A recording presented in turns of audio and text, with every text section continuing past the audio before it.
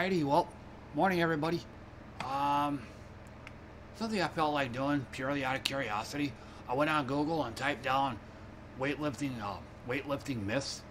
Just something I did on a whim. As one who's been lifting weights here lifting weights off and on for a few months now, this is something I could probably relate to. I'm just, and I've been spending that time here looking at other websites. athleanx.com. I forget his name, but he's another bodybuilder. He looks like a damn Viking. He looks kind of like tall, blonde, massive blonde beard. I can't remember his name off the top of my head. Watched his. There's another one. I forgot his name too, but basically, from watching other bodybuilding channels, doing a little bit of reading here and there, just soaking up what I can about it. So I just just out of curiosity, I did like I said a few moments ago. I thought I'd go ahead and Google weightlifting myths, see if I can relate to any of these. But like I usually do on all these videos, just gonna go on down the line and comment on them. But I'm not really calling them out or anything. But a lot of times this here can inspire me onto other stuff too. Gets my gears working. I guess I should have checked to see if my mic was actually working first. Okay, it is. Duh. Alright. Myth number 1. Lifting weights will make you bulk up.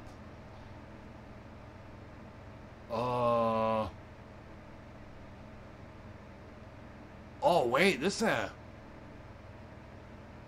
think I picked the wrong one here. Hey, this one here is meant for women. Yeah. Okay. As sexist as it might sound, I'm gonna go ahead and I'm gonna find another one. Octane Fix. 6-pack bags, open fit. Best women workouts reviews. How about... Oh, here's one. Huffington Post. Okay, let me check and make sure that my my webcam here isn't covered. Okay. 13 weight training myths we need to stop believing.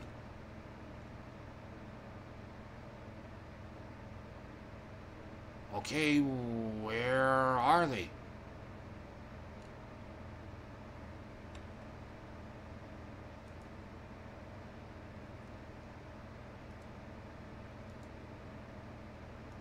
Well, that's got off to a bad start.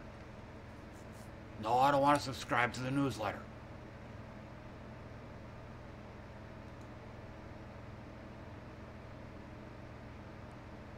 Okay. Myth number 1, more exercise is always better. That is absolutely false. And I am living proof of that. Because I, as well as lifting weights, I work at a job where I already do a lot of lifting. Like just picking up cases, stocking them, grabbing this case over here, picking it up, setting it over here, like reaching over, grabbing this case, moving it over here, and doing this repetitiously too, doing this many, many times throughout the night. So my job is, dare I say, athletic, because I do a lot of bending down, bending up, and a lot of bodily movements, and a lot of repetitive motion too. That has to be said too. So when I totally say this is a myth, I can back this.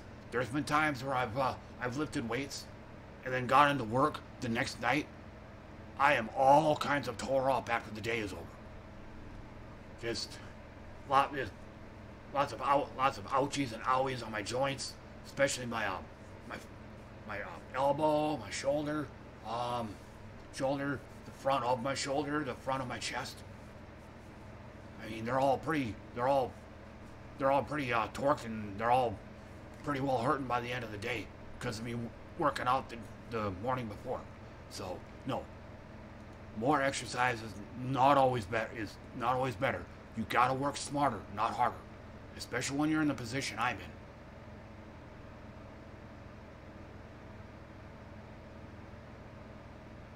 Yes, yes, I totally agree with this. You don't want to overdo it. Again, especially with the kind of job I have. Now, if you work at an office where you just sit behind a desk, I mean, you definitely don't want to go overboard, but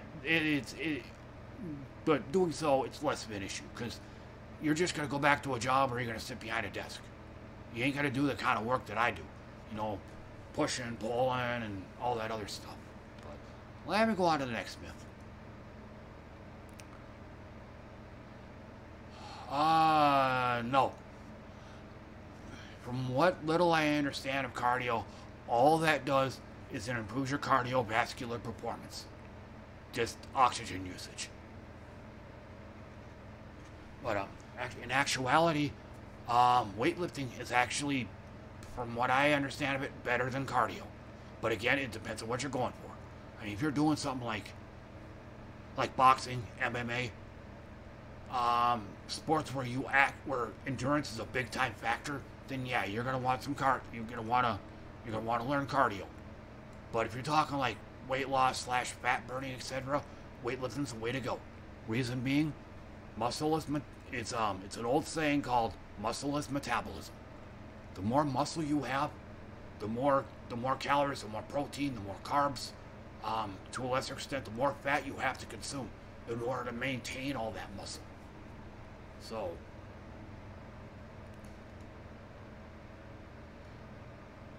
that would, I mean, I don't think weight training directly causes weight loss, but basically what it does is it ups your metabolic rate. More muscle means a higher metabolism. You have to consume more. You have to consume more food. Just to distill it all down to a word, you have to consume more food in order to maintain all that muscle you got. So there's going to come to a point where you have to eat more to maintain it all. I forget his name. He's one of the most famous world's strongest man competitors. But he has like a 40,000 calorie a day diet because of how massive he is. He has to consume 40k calories just to maintain all that bulk he's got. So that he's proof positive right there. So as far as that goes, yes, it's actually the opposite. Lifting is better than cardio.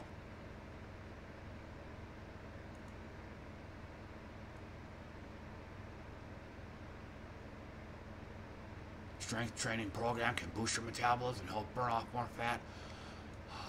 Again, I'm sorry if I'm not saying this right, but weightlifting doesn't directly cause you to lose fat. What it does do is it ups your metabolism, which your body starts taking in more nutrients and, you know, protein, carbs, and fat and all that. Try to help build and repair, or I got their order wrong. Trying to help repair and then build that muscle tissue. That's how it works. By increasing your resting metabolic rate. I just said that. Muscle is metabolism.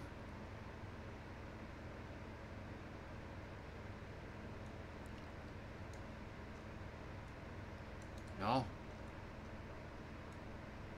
Activated contracting muscles are the body's furnace. Excessive cardio and dieting can eat muscle tissue away, compromising this furnace. Yep.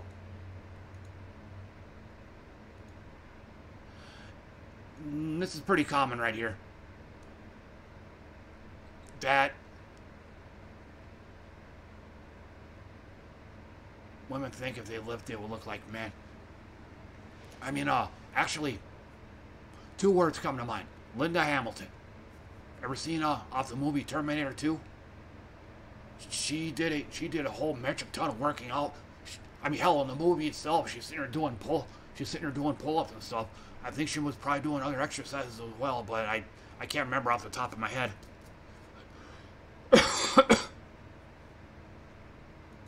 But no, women won't turn into She-Hulks. They'll just look like Linda Hamilton. They're all just well defined and stuff.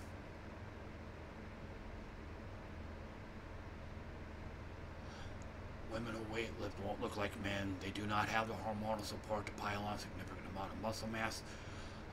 There are female bodybuilders out there though, and I believe steroids is a big reason why they look like that.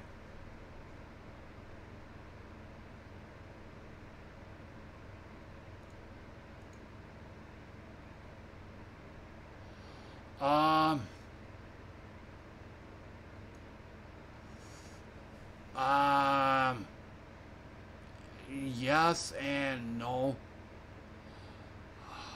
Again, the more muscle you have, the more you have to consume in order to maintain all that muscle.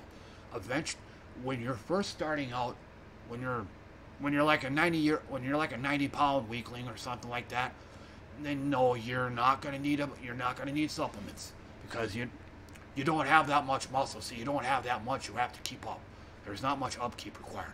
But when you get to a position where I'm in, no, I'm not a full big bulky Arnold Schwarzenegger bodybuilder or anything like that, but when you start getting into my position where you're starting to get you're starting to get some muscle, then yeah, you're gonna have.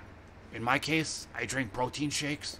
I have protein powder, but I only use it maybe 1 or 2 scoopfuls a day. I eat a lot of beans. There's a lot of protein in that. I think I ate a fair amount of peanut butter and crackers. Peanut butter has protein in it. There's probably other foods I eat as well that also have protein in it. So, but there's gonna come a point where you're gonna be, in order to advance to the next level, to get even more muscular, you're gonna have to consume supplements. Excuse me. Because it wouldn't be very feasible for you to just sit here and just pick out more and more and more on food. So that's where protein shakes and protein powder is going to have to come in. But again, if you're a skinny guy that's working out, you're not going to need them, because there's not that much muscle for you to have to maintain / build up.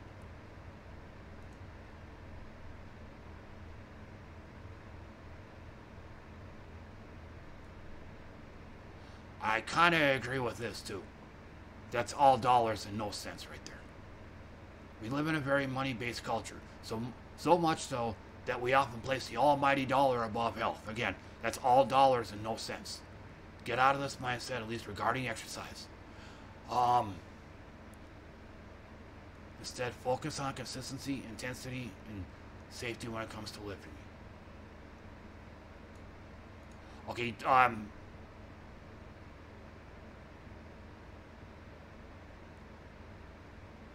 okay, I think we might be talking about 2 totally different things here.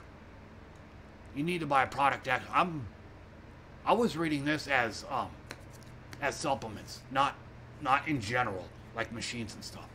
Machines often compromise the intensity required for the body you desire. Especially in my case, they're probably going to talk about this later, so I'll leave it at that. Nope. I know next to nothing about CrossFit, but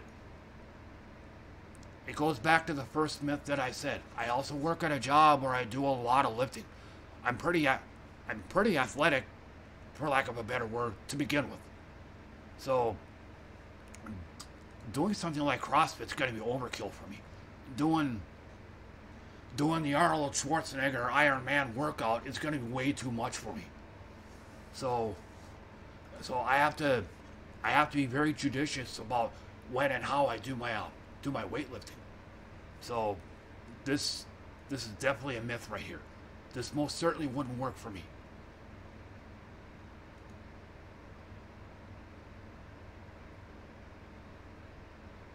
Okay, CrossFit, for example, encourages ballistic movements. This is dangerous.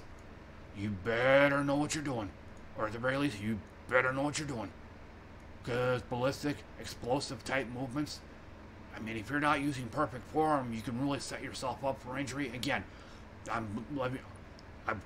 that's backed by my experience. I've done when in fact, I remember now when I first started lifting weights, I was doing just that, just doing like power explosive movements that was actually hurting me. Or hell, doing that at my job, doing this kind of thing at my job also set me up for injury. I mean, I've torn my calf muscle. Now that I think about it, I think I've torn both of my calf muscles. I've hurt muscles in my lower back numerous times because of me just doing yanking motions. The middle of my upper back, that's the most recent one. That also came from me just doing lots of hard yanking maneuvers, like when yanking pallets and pulling pallet jacks and whatnot. Just trying to power them through. That's why I have to pull carefully now because I don't want to hurt my middle upper back again. But that to me would constitute a ballistic movement. So, moving right along. In general, no. But again, in my situation, it can. Because again, I work a job where I already do a lot of lifting. In my case, yes, it can. There's been many times, like I said at the start of this video, I would make the mistake of getting a workout in and then going to work the next night, and end up by the time I get home, it's like my elbows are hurting. Surprisingly, my wrists don't hurt, but the area like right around here and here, where the forearm muscle starts, those also hurt. The front of my shoulders would hurt like crazy. But the middle of my back, I mean, I'm pretty much a hurting unit by the time I get home. So, in my case, it can. But in most everybody else's cases, especially when you have a sedentary lifestyle / work behind a desk, I highly doubt it. If anything, it would probably strengthen it.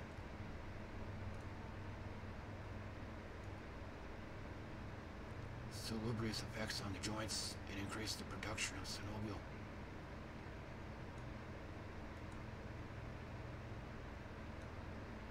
Okay, yeah, so he said the same thing. If anything, it could actually improve your joints, especially like the tendons and stuff. Nope. I've known this for years. Sit-ups are the best way to get the best abs. Nope. A good diet is the best way to get the best abs. You can ab train like a motherfucker, but if you're still picking on food, and if you still got a dick you do that hangs way the hell out here, it ain't gonna matter much. You ain't gonna have no six-pack. The only thing you're gonna, you can't have well, how did it go? You can't have a six-pack when your body's wearing a 3-liter bottle. So, and he said the same thing too. The guy on Athlete X, he said the same thing. You can't out-train a bad diet. You can't outrun a bad diet. But again, this was something that I learned many years ago, back when I was just picking out on poop. I mean, you couldn't see my abs for shit. Now when I had a big old gut that just hung over my pants. So, nope. This goes back to the first myth.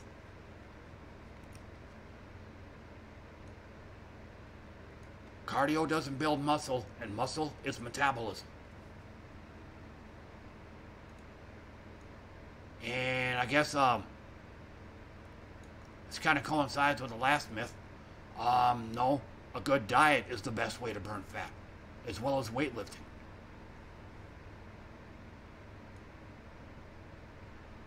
Burn fat at accelerated rate.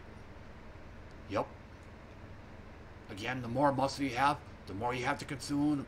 The more you have to consume in order to maintain all that muscle. Nope. Nope, absolutely not.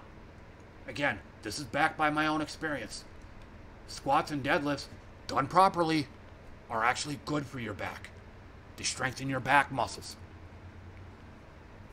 Then at my job, this is probably one of my most common lifts here at my job. I do a lot of squatting, like grabbing heavy cases. You know, I'm squatting down to move this heavy case over here, and you know, or reaching over here and grabbing this big old case of cake frosting. Jesus Christ, I don't know if you can see this, but having to reach down and grab a big heavy case of like cake frosting. You know, I'm basically squatting it up and then moving it over here. Deadlifts. I do a ton of them at my job. You know, having to reach down for something that's real big and heavy, lower. You know, that's way lower than me. Picking it up, carrying it over here, and setting it down there. That kind of thing. We do that constantly. Because of that, I'm a lot strong. My back is actually a lot stronger because of it. But again, that's only when done properly. And there has been many times in my career where I've done some improper lifting. I mean, my job is a fast-paced, high-stress job, so you don't have, you know, you're in a hurry to get the job done. You don't have time to sit here and exercise proper form and make sure, you know, you get the weight close to you and all that. It eats up too much time, so. But no, again, done properly, they're actually good for your back.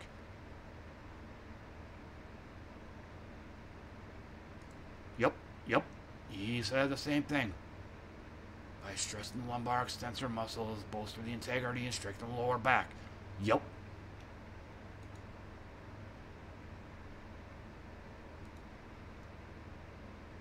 Nope.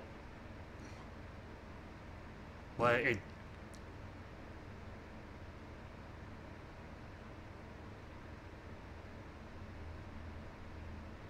high protein diets are bad. Nope. But again, it comes down to how much muscle you have to begin with. High protein can be overkill.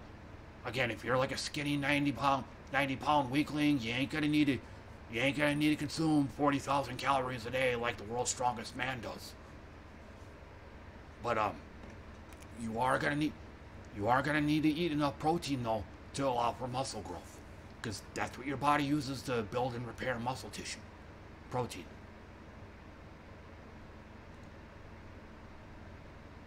Kidneys fail if you eat 5 or 6 chicken breasts daily and stay hydrated.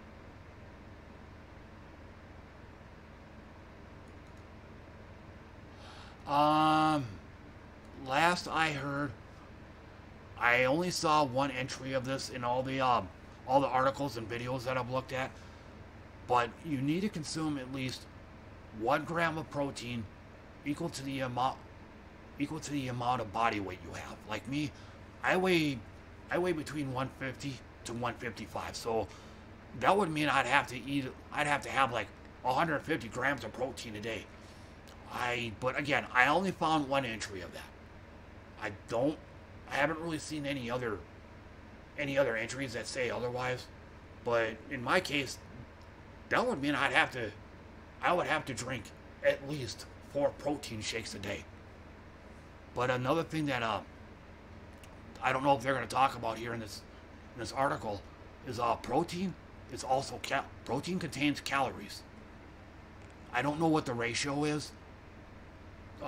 Calorie to protein, like 1 protein is equal to X calories. I don't know the ratio there. But protein contains calories, and if you consume too much protein, you'll end up gaining weight. You'll end up gaining dead weight, I should say. Talk to your doctor or nutritionist for a meal plan that adds a variety of healthy foods, including proteins, to your diet.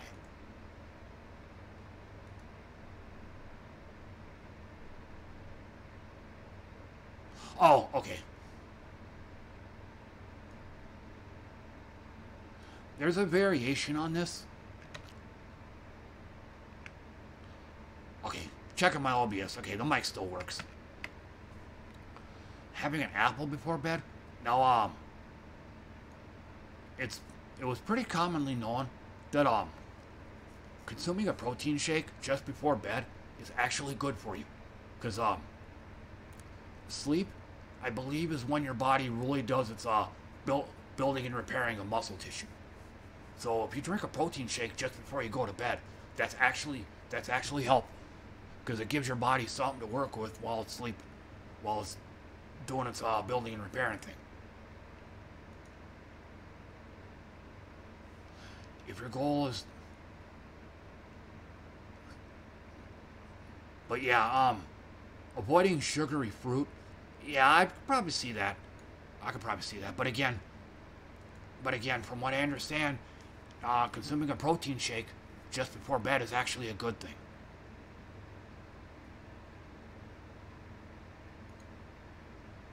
Nope.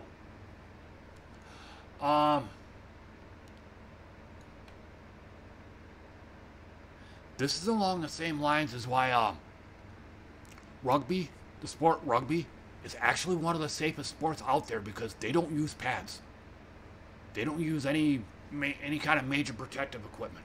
The most they might wear is maybe like some like small fluffy shoulder pads and a padded helmet.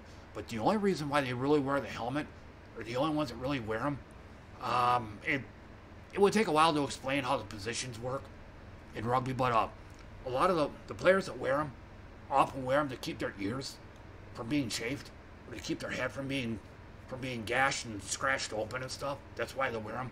But I think players in only certain positions wear them, because they're the ones that are going to have they're going to have their heads wedged in between other players and stuff. So they'll want to wear they'll want to wear the helmets to protect their ears and their scalps. But cause a weight belt is no substitute for proper form. So, if anything, a weight belt could be a crutch. I guess another way of looking at it, if you need to wear a weight belt's not going to help you. But again, this is actually something, now that I think about it, this goes way back to probably my very first grocery store job, where I was doing a lot of lifting. A lot of us stockers are saying the same thing, and managers too. If anything, a weight belt is actually bad for you. You need to learn to lift properly first. If you have to wear one, learn to lift properly first, and then before wearing one. But if you already know how to lift properly, a weight belt's kind of pointless then.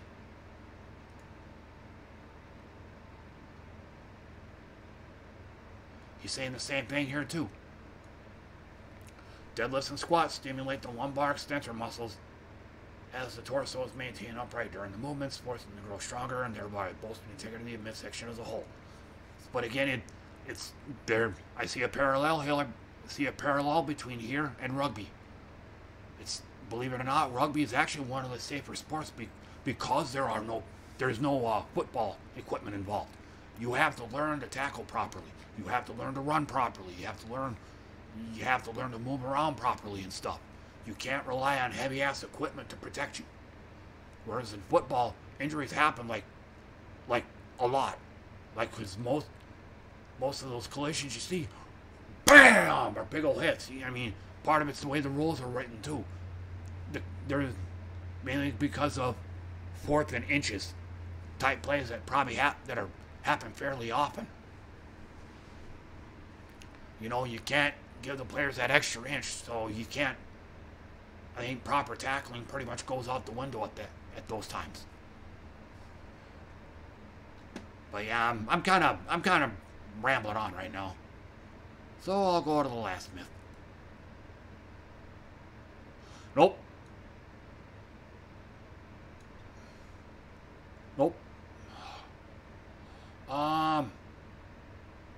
I'm definitely saying no. I don't quite have the words for it right now. It's an endurance activity. It doesn't stimulate your body like strength training does. But I think weightlifting actually can improve your running though. You know, because you can generate if your legs are more muscular, you can generate more power in your legs and you can run faster. As far as endurance goes, I guess running. Well, here, let me.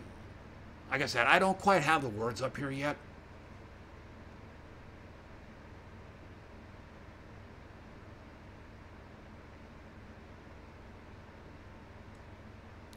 Running is an endurance activity that doesn't stimulate your body like. Okay, I see. That's okay. Osborne nailed it. That running is an endurance activity, not a weightlifting activity. It's apples and oranges. But like I said a few moments ago, though, I think strength training could kind of improve your running, because again, if your legs are stronger, you can generate more power with your legs. You can run faster.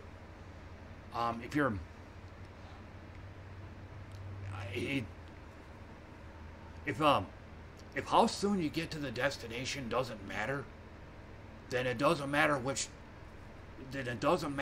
train you're riding. You can take the fast ass express train. You know, just, yeah, like I said, I'll stop there. I don't quite have it nailed down in my mind yet, but I'll just go ahead and I'll just kill the video right here, because otherwise I'm just gonna sit here and just keep going. So I'll just go ahead and cut it off here. But this is just something I wanted to do. I figured it'd be a kind of a cool thing to just make a video about this. So, but otherwise, that'll do it for me. So, thanks for watching, everybody, and see y'all next time.